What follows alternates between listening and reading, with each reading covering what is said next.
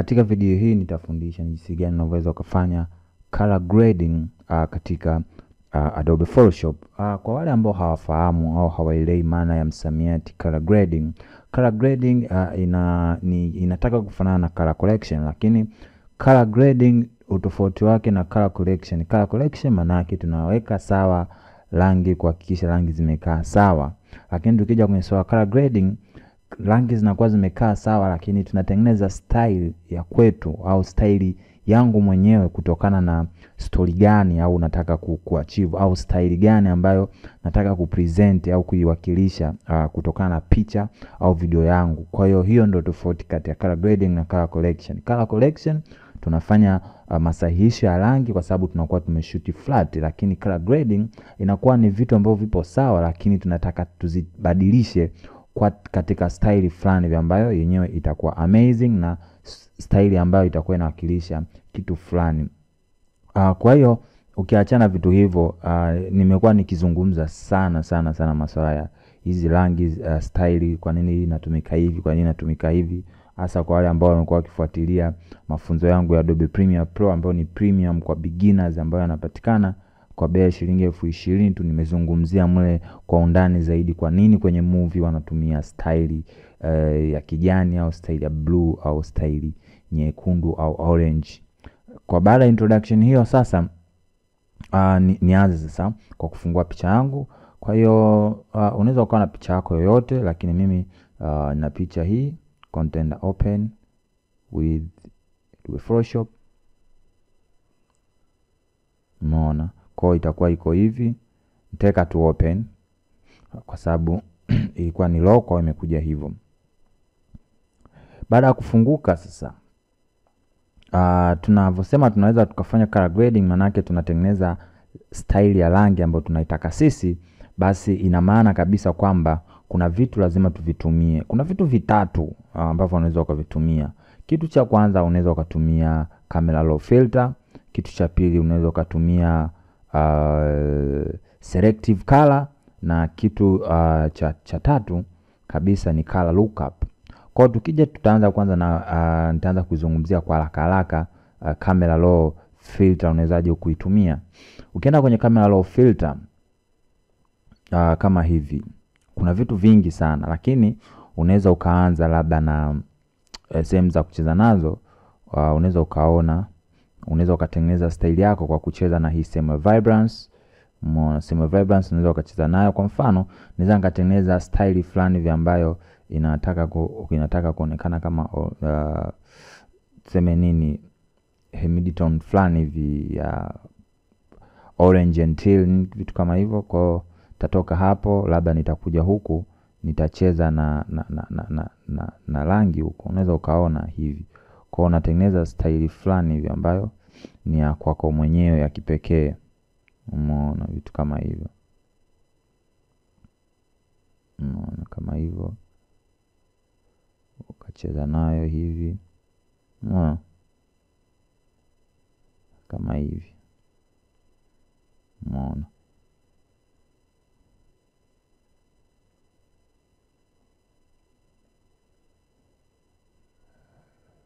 Umeona kama hivyo. Tatoka huko.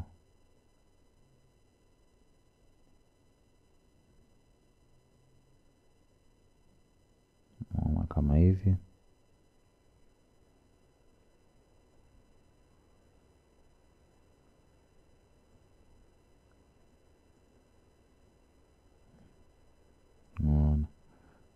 Ukatengeneza kitu kama hiki. Unaona. Kwa unaweza ukaona tukiangalia hapa kwenye before and after, unaweza ukaona hapa ilivyo, huyu midtone yake ilivyo, na ukiangalia hapa hivi kama hivyo unaweza ukaona. Kwa hii inaweza ikawa ni style fulani unaweza ukaitumia kwenye vitu vyovyote. Inaweza kama music video, inaweza ikawa ni ikawa sio tu music video, inaweza ikawa hata profile ya picha yako. Umeona kuna panel nyingi sana unaweza ukacheza nazo. Unaweza ukaona kwa wewe tu ni mwenyewe kuamua nataka nicheze na style fulani hivi. Kwa hiyo ni njia mojawapo ambayo nimeweza kukuonyesha kwamba unaweza ukacheza, lakini baada hapo unaweza ukaenda ukakliki hapa uka save setting ukaipa labda ABCDV hivyo kama hivyo. Kwa baadaye unakuwa ukiedit picha zako, basi unaweza ukaiapply hivyo. Lakini pia kuna style huku za kwenye hii camera raw filter, unaweza ukaona kuna warm style, kuna flat and green, reddish, lift nini. Zipo preset nyingi sana, kuna vivid kama hivyo. Kwa ni wewe tu mwenyewe kujaribu. Hiyo ni njia ya kwanza kwa haraka.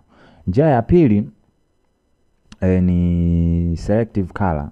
Umeona, unaweka selective color hivi, then unaanza kucheza na panel moja moja, kwa sababu kuna red, kuna green, kuna yellow na vitu vingine. Kwa unaweza ukaanza labda na yellow ukaadjust. Umeona, ukataka labda iwe hivi, umeona kama hivyo, ukacheza na setting. Umeona, unaweza ukaona huku zinabadilisha rangi. Umeona, blacks unaweza ukaona ukatoa ukaenda labda kwenye blue. Blue unaona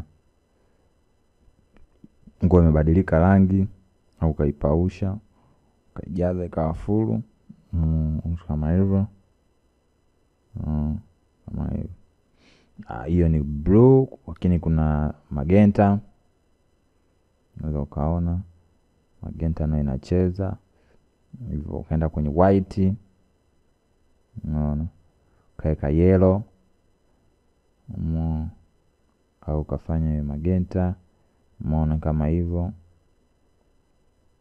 au cyan kama hivyo, blacks kama hivi. Kwa hiyo baada hapo ikaando style yako. Kwa unaweza kuona before ilikuwa hivi, after ilikuwa hivi, umeona. Lakini ikawa haishii hapo tu. Unaweza ukaamua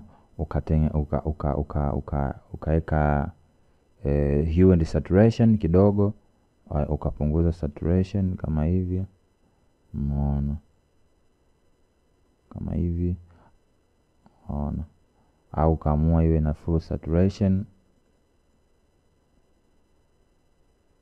umeona, ukapunguza kidogo lightness, vitu kama hivyo. Kwa unaweza ukaona sasa kwamba hii ni before, hapa ni after, umeona. Hiyo ni njia moja hapo. Njia ya mwisho kabisa ambayo mimi napenda kuitumia ni hii inaitwa color lookup, kwa sababu color lookup ilivyo inakuwezesha wewe kuload zinaitwa LUT, umeona, yani look at table 3D, ambazo ni style za rangi ambazo zinakuwa tayari zishatengenezwa na plugin au software maalum ambayo inatumika kutengeneza 3D LUTs, umeona. Kwa unaona, kwa zipo nyingi tu mimi ninazo. Unaweza ukaona kuna style hapo, umeona, hii ya film kama za kizamani, umeona, kuna hiyo, kuna hii, umeona, kuna hiyo, kuna scroll tu hapa, kuna hii, umeona. Zipo nyingi tu, kwa mfano hii, umeona, kuna hii hollow blue, umeona, kuna hii. Zipo nyingi sana, zipo nyingi.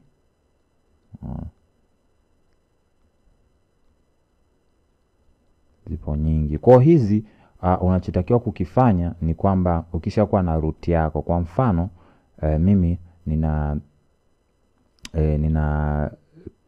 nani yangu nimeitengeneza, nimeandika mfano my roots. Kwa nitaicopy, nitaenda kwenye this PC C, nikaenda kwenye C, nitaenda kwenye program, nitaenda Adobe, nitaenda kwenye Photoshop CC au yoyote, alafu nitaenda kwenye preset, nitaenda kwenye 3D roots.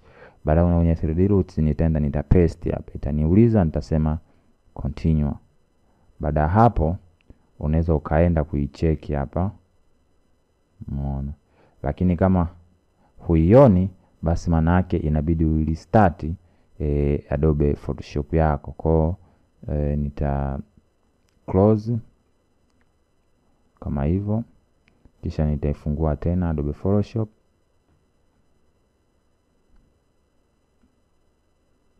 Au nita click, nitasema open with, Adobe Photoshop.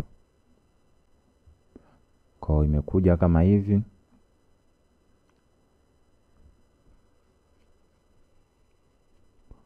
Nitaenda sasa kwenye hapo adjustment, nitaenda kwenye color lookup.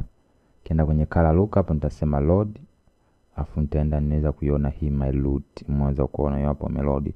Lakini sasa ukiweka load kama hivi, iwe kwenye Premiere Pro, iwe kwenye Adobe Photoshop, iwe kwenye Lightroom, ukishaweka hivi load si kwamba umemaliza kazi. Lazima ufanye marekebisho kidogo. Kwa marekebisho ni kwamba unaweza ukapunguza intensity isiwe kali sana. Umeona ikawa hivi. Umeona vitu kama hivyo.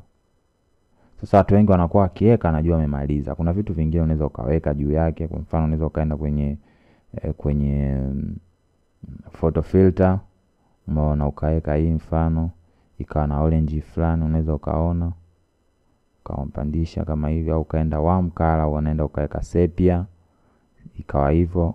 Umeona kwa kuna tofauti, umeiondoa ile bluish. Kwa hiyo baada hapo maana tukisema tuangalie before and after, na maana tutaenda tutakata hapa hivi. Alafu tutaenda kwenye hapa kama hivyo. Tutaenda na hapa napo hivyo hivyo. Fanya hivyo. Unaona. Kwa hiyo unaweza ukaona hamna tofauti, lakini tofauti ipo. Kiwasha hivi unaweza ukaona hivi. Unaona. Kwa hiyo labda nitaipandisha juu kidogo kama hivi. Unaona iko hivyo. Lakini kwa sababu mara nyingi sana picha nyingi tunazofanyia grading zinakuwa ni picha ambazo ziko flat, kwa hiyo inakuwa ni rahisi kuziona. Unaona kama hivyo. Kwa hiyo ndio hivyo tu nilivyotaka kuonyesha kwamba jinsi gani tunaweza tukafanya color grading au color correction kwa kutumia Adobe Photoshop kwa kufanya kutengeneza style ya kipekee ya picha zako ambazo unakuwa unazipiga na kamera yako au simu yako.